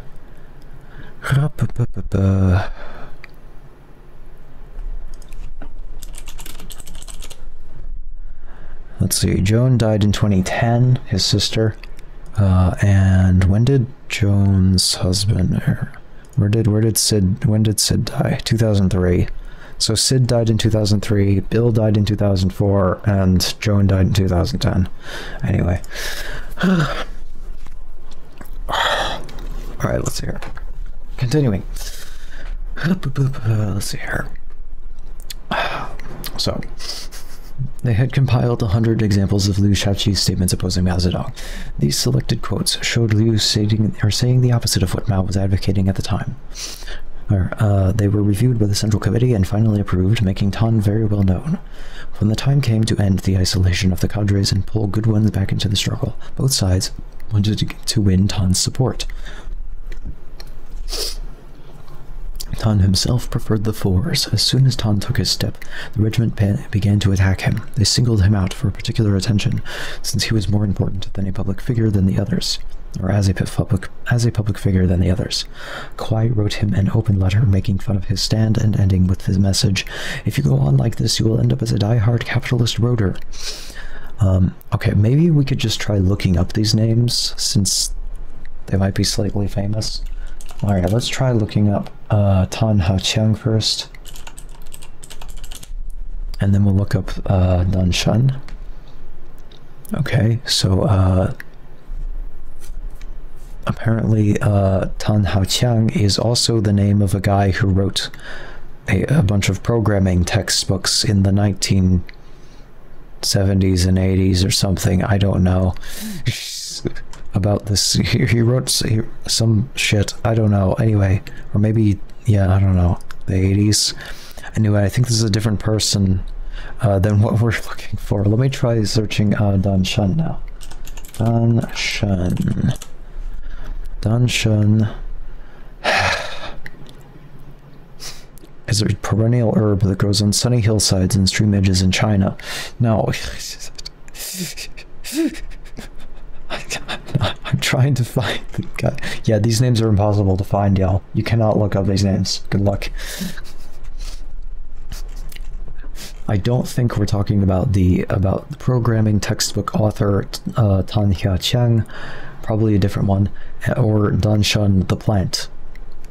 Dan Shen the person, which is a very generic name. Like, oh boy, okay, anyway. So anyway, the attack by the regiment was all Tan needed to, it's either Tan or Dan, we don't know which, needed to win out, or to win all-out support from the Fours. The Fours not only recruited him into their faction, but they made him a member of their headquarters committee. When the coalition headquarters was set up in September, they wanted him on that headquarters group as well. Kawai, speaking for the regiment, agreed to the Fours list with one exception, Tan. The Fours replied that Tan was the man they wanted. This demand we will not drop. The two sides quarreled bitterly, and the quarrel went on and on. It was finally settled by an agreement that Tan could sit on the committee if he made a self-criticism before the masses, and if his self-criticism was accepted. Later, he did go out before mass meetings more than once, but the listeners were not satisfied with his self-criticism, and his status was never officially settled. Nevertheless, the Fours brought him along to coalition headquarters each time, and each time the regiment challenged his right to be there. These challenges continued until the headquarters broke up. The issue was never settled. Even more serious than the chronic dispute over Tan was the action taken by a group of iron rods at the regiment, who quite illegally set up a fight to self repudiate revisionism liaison station dedicated to fighting the self-interest of Kwai Dafu and repudiating the revisionism of the Fours. And what was Kwai's self-interest? The compromises he had made in order to get agreement on a coalition headquarters.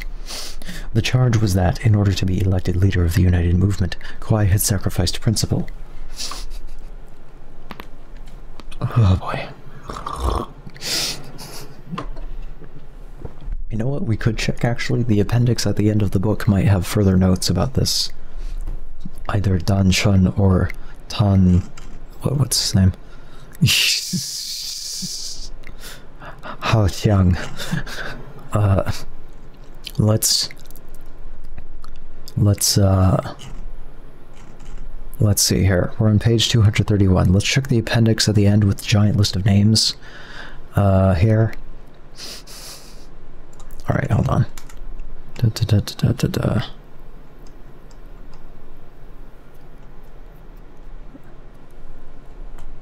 Is this supposed to be alphabetical? I don't think our person is here, y'all. No. He's not here, y'all. He's not here. Great.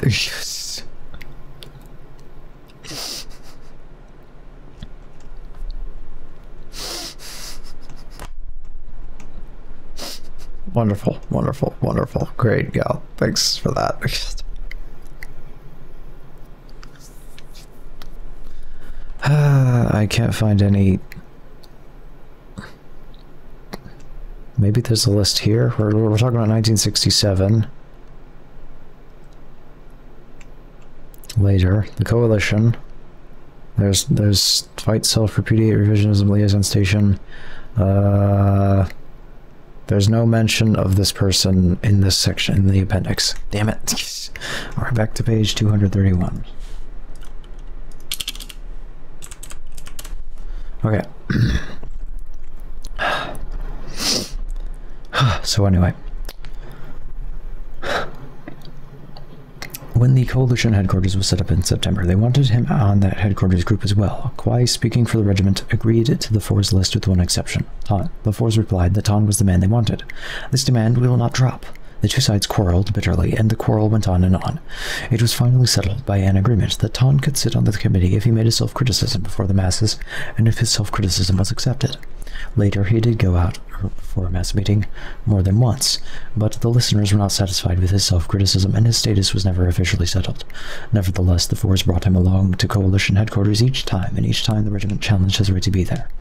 These challenges continued until the headquarters broke up. The issue was never settled. Even more serious than the chronic dispute over Tan was the action taken by a group of iron rods from the regiment who quite illegally set up a fight self-repudiate revisionism liaison station dedicated to fighting the self-interest of Kwai Dafu and repudiating the revisionism of the Fours. And what was Kwai's self-interest? The compromises he had made in order to get an agreement on a coalition headquarters. The charge was that, in order to be elected leader of the United Movement, Kwai had sacrificed principle. Right, okay, now we're back up to speed. Okay. Kwai himself, not long after National Day, had met with Chiba New. Chi had asked him about the alliance. Can this be a real alliance? How can you unite so quickly? 100 years ago, Marx called on the workers to unite, but it hasn't happened yet. Is it all so easy? Mao had said that if the two student factions are revolutionary, then they should unite on the basis of revolutionary principles. Chi raised questions concerning the basis of the new student unity.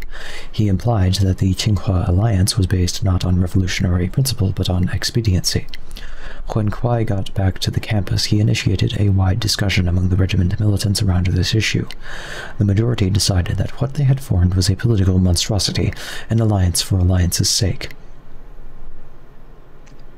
So they set up their fight self-repudiate revisionism liaison station, and factional struggle broke into the open with renewed vigor. Soon some of the joint offices and united working committees broke down. Among the first to go was the Joint Office of Records. Soon after the coalition was formed, both sides had pooled their files and records in one building and had put a single person in charge. The man selected for this job was a member of the Fours. When the regiment militants decided that the big alliance was unprincipled, they also decided that they could not trust one of the Fours to handle the records.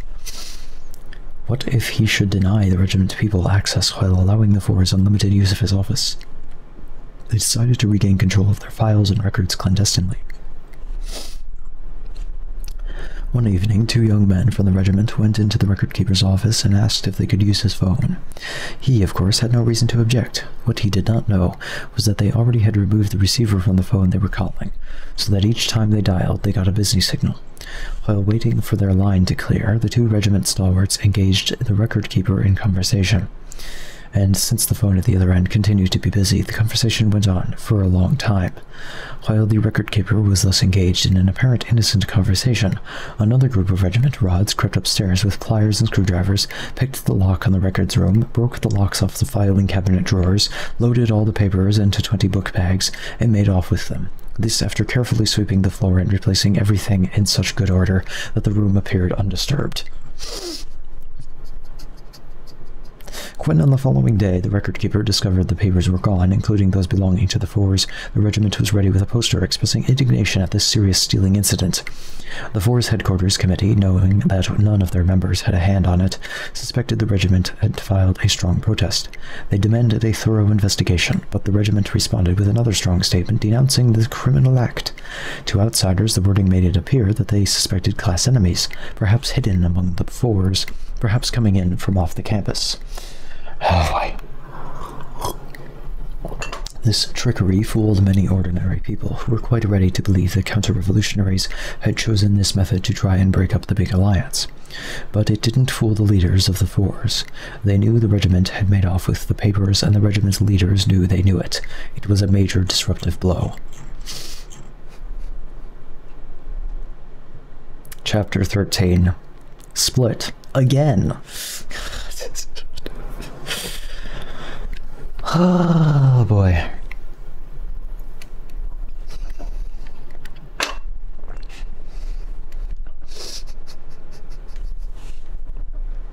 As if the alliance at Tsinghua was not shaky enough, on December 17th, Qi Wenyu stepped in to fan the flames.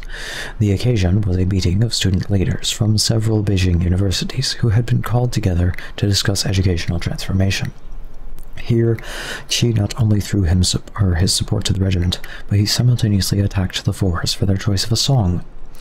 "The big alliance at Tsinghua," said Qi. Tsinghua, Qi, must have the regiment at its core. This had been decided by history, but the reality of the current struggle. By the reality of the current struggle. Of course, he went on, regiment people should be modest and avoid arrogance. As for the Fours, they should admit the leading position of the regiment. This is not my opinion. It is not something that was decided by me or you. It is simply an objective fact. By stating the matter thus, Qi Wenyu implied that the Central Committee and Chairman Mao concurred in this view. Delighted by Qi's open support for her faction, the regiment delegate at the meeting, a young woman named Chen Yuyan, asked Qi for an opinion about the Fours' battle song, the words of which, according to the Fours, came directly from Lin Biao. According to the regiment, no such words had ever been spoken by Lin. The controversial verse went like this. I don't know how the song goes, but we'll make one up. I guess, I don't know. Sometimes one must face sacrifice. One must even sacrifice one's life. If I get finished off, I'm finished. When the shooting stars on the battlefield, I make a resolution. Today, Laozi dies in this place. I don't know, yo. To refer to oneself as a Laozi, literally your old man, is a form of oath. It implies that you are the father of everyone who is listening. Hence, you are calling them all bastards. It is a tough, devil-may-care way of speaking speaking about oneself, quite typical of soldiers in battle, but quite shocking to the ordinary civilian listener. An English equivalent might be, today your motherfucking uncle dies. Thank you, Bill. Thank you.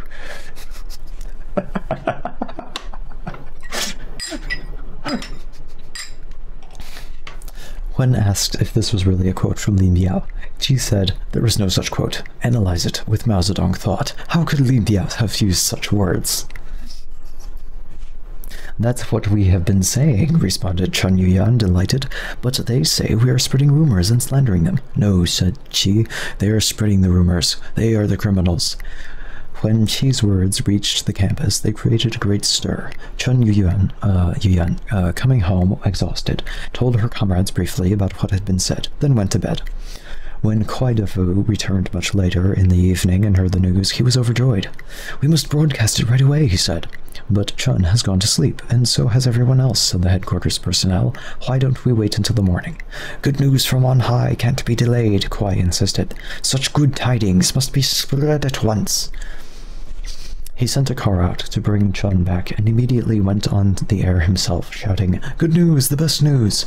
An important speech by central leaders. Pay attention, everyone. After Chen reported the details, Kuai took the microphone once more. This is the Central Committee speaking. This is history. This is the proletarian headquarters backing us up. The regiment people among his listeners all clapped and cheered. They clapped till their hands hurt. Ow, fuck. Mao Zedong stands behind us. We must follow him to the end.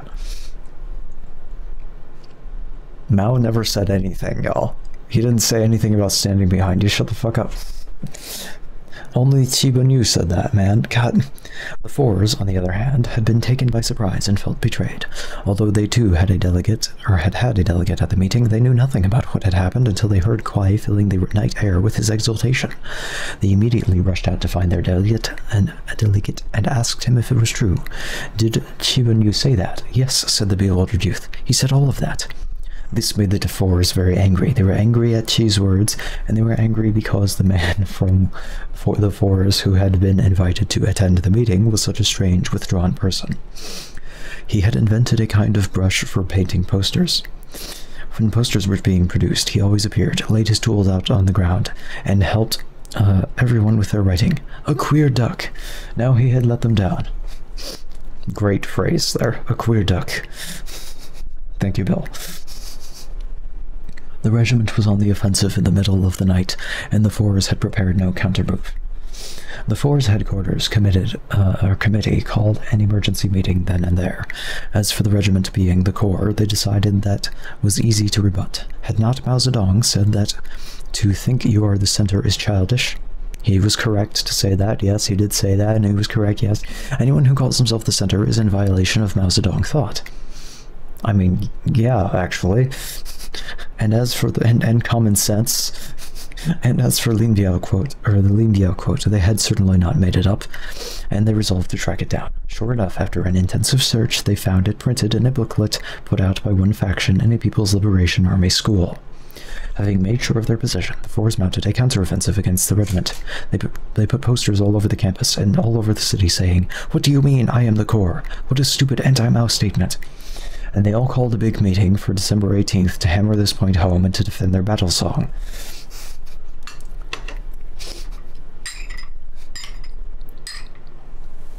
Oh boy.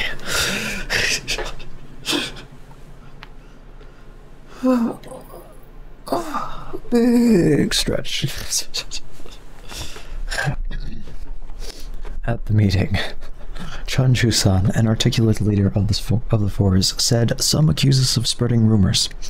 Who dares say that now? Here is a book printed under the supervision of the Chief of Staff, printed in black and white, and it contains the words of our song." This really upset some of the people who were listening. Obviously, the regiment militants had spread lies and slander. Now was the time to let them suffer 1,000 lashings, let them die 1,000 deaths. But the regiment did not take these charges passively. As soon as Chun had finished speaking, they denounced him for attacking the proletarian headquarters of the Central Committee, for attacking Qi Benyu. Then, on December 20th, they seized Chun Chu-san, held him prisoner, and called a mass meeting to repudiate him as a counter-revolutionary. Of course, the Fours cannot allow such a meeting to proceed unchallenged. They rallied their ranks, showed up in force, and occupied the meeting site, hoping to prevent the proceedings from ever getting underway. A struggle began over control of the microphones. Soon, fist-fighting spread to the audience. While the rank and file fought it out, Kwai whisked Chun away to the city and turned him over to the security police. The police held him for investigation on the strength of Kwai's accusations, and the big alliance broke up for good, which was, of course, what Kwai wanted. When the Fours heard that Chun was under arrest, they were very angry. How can anyone just grab people like that? They mobilized several thousand supporters, who marched into the city, shouting, "Give us back Comrade Chun!" They gathered first in front of the security bureau, then left 200 to negotiate Chun's release. I like how we suddenly have his name as Jun instead of Chun. I don't know what's going on here. It's typo, probably. While the rest marched out to Zhongnanhai to find Qi Benyu. They never found Qi, but they did find some leaders of the security bureau. They confronted them with strong demands for the release of Chun and set up a liaison station outside the bureau's main gate to handle the protesters who continued to show up. Angry crowds gathered in such numbers that police work was disrupted. Remember, folks, we outnumber the police massively. The regiment responded with a mass meeting and a huge demonstration to celebrate the anniversary of the Great Anti-Liu Parade of December 25th, 1966. It was advertised as a movement to overcome obstructions to the 9th Congress of the Communist Party, which everyone thought would soon take place. On posters and at the meeting, regiment writers and speakers denounced the adverse current that is trying to make us rebels stink and slander us so that Qi Benyu cannot get elected to the political bureau and young rebels of merit cannot get elected to the Central Committee. One noon broadcast openly said, "People are slandering us. They want to prevent our being elected to the Central Committee." This made the Fours laugh. How could Kwai be elected to the Central Committee? He wasn't even a member of the Communist Party.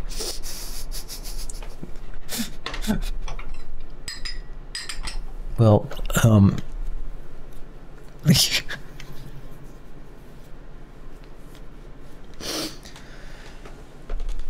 boy. Oh. Yeah, don't you usually have to be elected to the Communist Party first? That's how it is now, I believe. Being elected to the Communist Party is a big deal, by the way. There are a lot of members of the Communist Party, but generally they are elected positions. As far as I know. I could be wrong. Maybe it was like that before and now it's not. I don't know, but yeah, anyway. Did I... What in the fuck? Oh my god. Okay, anyway. Don't worry about it. On December 26th, Vice Premier Xie Fuji, wait, it's not G, it's Fuji. That's so hard to say, oh my god. Xie Fuji received delegates from both factions at his office in the city. In the audience sat Chen Chusan, who had been released unconditionally. Qi Benyu stepped forward with a written speech. This time, he said, I'm going to read my speech so that none of you can grab a single straw for factional purposes. Among the topics which he then took up was the Four's battle song. Lin Biao did once say those words, he said, reversing his opinion of a few weeks before. The fact that the Fours used them for their battle song shows their great love for Lin Biao and for Chairman Mao. Now it was time for the Fours to celebrate. Our leaders called me from the city and informed us that Chen had been released, said Wang Yongxian of the Fours. So I organized a welcoming crowd that stretched far beyond the school grounds. Our gathering was as big as the one that had assembled to hear Qi Benyu's remarks when he praised the regiment. So now we had our turn. Now we drew the crowd. Oh, wait. But after this, the conflict between us and the regiment grew sharper and sharper. The sinister hand of Qi Benyu had caused both sides to make mistakes. He led us into head-on collision. Yeah, this is very typical of the Cultural Revolution in general, of higher-ups in the party, like, playing both sides of various factional disputes in order to make the disputes worse in ways that would help raise up their own personal position, you know, politically. Very common at that time.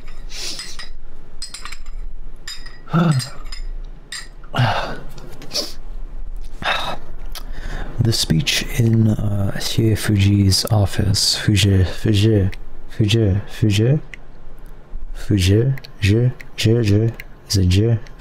think, office, was Qi's last official act. Early in 1968, he disappeared from public life, exposed by his own manipulations as an ultra-left troublemaker. Fair enough. The unstable coalition between the regiment and the Fours broke up completely after the regiment seized Chen Chusan and turned him over to the security police. Chen Chusan's release did not repair the breach. On the contrary, it sharpened the antagonism between the two factions because it put the regiment on the defensive politically, a position that for Kuai Dafu was both unusual and intolerable. Kuai was already on the defensive at this time because of his close ties with Qi Benyu and his all-out support for Chen Lining, the quote madman of the modern age, who was under investigation at the Central Committee level. In order to recoup prestige, the regiment took the offensive. In January 1968, its forces kidnapped two former university cadres who were active in the Fours organization and held them prisoner. The two cadres, Luo Zhongqi and Li Kang, were charged with counter-revolutionary activity and were tortured by their captors in order to obtain confessions that could be used to expose the Fours. Regiment rods made Luo and Li stand against the wall of a room, each holding a stool at arm's length in his right hand. They had to stand until they agreed to sign attacks on Mao Zedong and the proletarian headquarters, which had been drafted for them.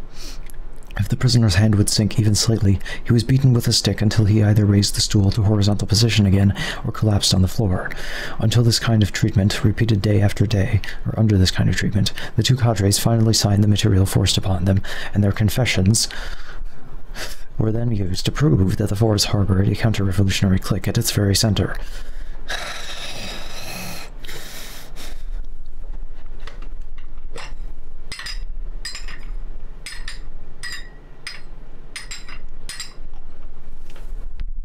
Believing the confessions of Luo and Li insufficient to prove their case. On April 14th, the regiment kidnapped 2 more cadres from the ranks of the force, a man named Wan Shuimi, and a woman named Rao Weiki. Wait, is the C? I still know what the C is. Weiki? I don't know. These 2, they held and tortured in the same way, and in due course extracted confessions even more damning than the revelations attributed to Luo and Li. Thus, the myth of the Luo Wan Li Rao counter-revolutionary conspiracy was born. The Fours retaliated on April 20th by seizing a cadre who belonged to the regiment, Wan Tao Sun. This so angered the regiment militants that they issued an ultimatum. Return Tao Sun within 48 hours or suffer the consequences. The consequences were to be a general attack on the buildings held by the Fours. Fearing the attack, the Fours began to fortify the Science Building, their main stronghold. At the same time, they broadcast an announcement that anyone coming within 50 meters of this building would be seized. When a regiment fighter inadvertently crossed the line, he was captured and held prisoner. This was the incident the regiment had been waiting for. On the next day, April 23rd, the regiment launched an offensive against the meeting hall, a strategic location at the north of the north end of the central oval that had until then been frequently used, but never permanently occupied by the Fours. I'm really not understanding the reviews of this book that people were saying that it was like, I don't know, too many details about this one specific university. Y'all, how can you not like this book? How can you not read this and be like extremely interested? There's so much wacky shit going on. How can you not want to read it? What? How can you find this book boring? There's nothing boring in this book. At least so far, we're halfway through it and I haven't found anything boring yet. Sheesh. Anyway. Oh boy. It just gets wilder and wilder, y'all. As an excuse for their action, the regiment claimed that 400 spears had been stored there. This was a lie, to which they have weapons of mass destruction. God, fucking hell.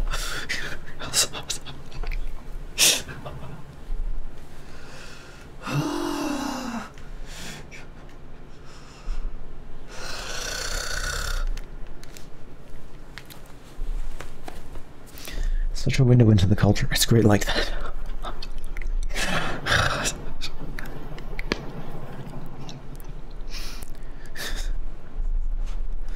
This book is great at illustrating that the Cultural Revolution was absolutely wild, but not in the ways that most Westerners think. Right? Right. Westerners have a very, very propagandized view of the Cultural Revolution. Oh, it was wild, alright. But it was a bit different than what people actually think over here, you know. Oh boy. So anyway, the regiment claimed that Saddam had 400 spears stored in that. There was that the Fours had weapons of mass destruction stored in the. That the Fours had 400 spears which had been stored there. There, I finally got it right. This was a lie, to which the regiment lent credence by sending a very small student through the utility tunnels into the building. Fuck is this Mission Impossible shit? When he came back, he reported spears everywhere. Morally buttressed by the alleged warlike preparations in forest territory, Kwai Dafu ordered the regiment to attack. Oh boy.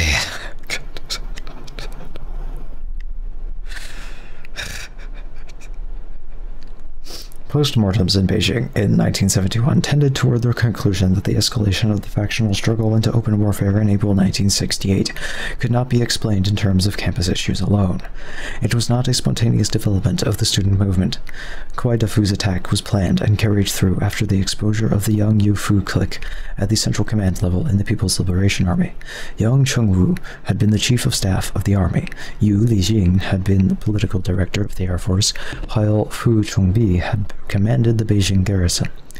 They were removed from their commands in March 1968 because they were members of the ultra-left May 16th group, just as Wang Li, Guan Feng, and Qi Benyu had earlier been removed from the Central Cultural Revolution group. This put the May 16th forces in a desperate position. It was necessary to create a diversion, if possible even a provocation, which would put Mao Zedong's proletarian headquarters on the spot, force it to intervene in the student movement, expose it to attack, and thus give the May 16th group a chance to regroup. Kuai Dafu was apparently chosen as the one to do the job. Oh boy. Whether Kuai was a conscious member of the May 16th group or only an ambitious rebel with ultra-left politics remains unclear. Whatever his subjective state, objectively he seems to have colluded in a plan to provoke violence and to have carried it through systematically. Starting in March, he made several attempts to persuade the regiment to take up arms, but though he carried most of his iron rods with him, he failed to persuade the rank and file, and his plans were therefore rejected. On April 22nd, at a special meeting in the Aeronautics Building, he tried once again. This time, he made sure no objectors came to the meeting by inviting only those he was sure of, and by personally standing guard at the door. After calling the meeting to order, he said that the exposure of Yang, Yu, and Fu proved that they were counter-revolutionary conspirators at the highest level. Oh boy, their campus equivalent was the Force. Now, reason no longer works, declared Kuai in his persuasive oratorical style. We have to move on to armed struggle. Once the fighting starts, if a red hand intervenes, it will support us. If a black hand intervenes, it will expose it. By a red hand, he presumably meant Chen Boda, later exposed as a leader of the ultra-left. By a black hand, he meant Zhou Enlai. This is a struggle between the Kuomintang and the Communist Party. Not again. Not again. It can never be settled with mere words. Oh, God, here we go. Here we go again.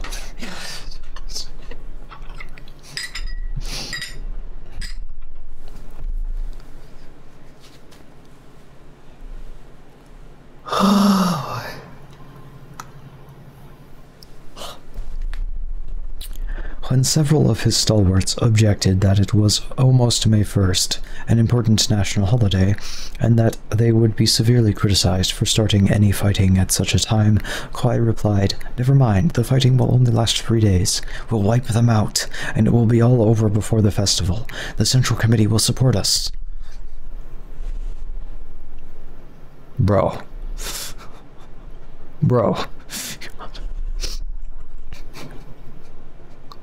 These arguments carried the day. The rest of the meeting was devoted to specific plans for seizing the meeting hall and for laying down the propaganda screen that would win sympathy for the regiment. The propaganda was issued for the Aeronautical Institute, where a small group of regiment militants met to write an appeal to the Central Committee. The Luowan Li Rao clique had forced matters to a head, they proclaimed. Faced with this intolerable situation, we have taken up arms. There was an old Chinese saying that the devil makes the first appeal. The regiment, having decided to take the offensive, bombarded the public with material that put all the blame on the Force. Meanwhile, Kuai, having set everything up, left the campus. Bye.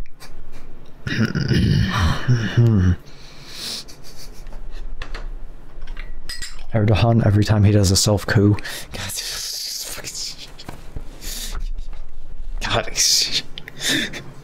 In case the fighting backfired, in case the Central Committee blamed the regiment, Kuai would be in the clear. He could not be held responsible for events that occurred in his absence.